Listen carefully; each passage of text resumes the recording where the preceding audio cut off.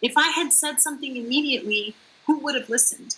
Where would I have lodged my complaint?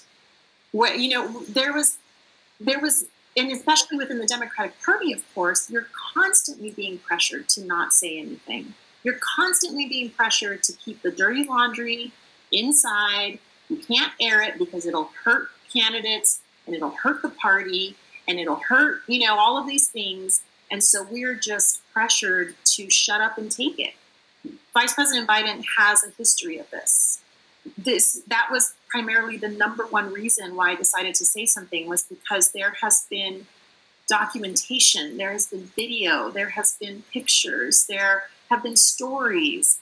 Everyone in the political circle, there are very few people that you will ask who will tell you, this is the first time I'm ever hearing of this. No one will say that. That kind of behavior is inappropriate. It's inappropriate.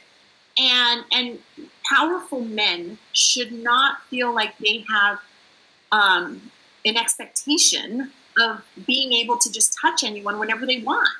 I will not walk back my feelings. I will not walk back my experience, no matter how many times people criticize me for it, no matter how many times people judge me for it and doubt me for it and all of the other terrible things that they want to do to me. I will never walk that back because that's mine.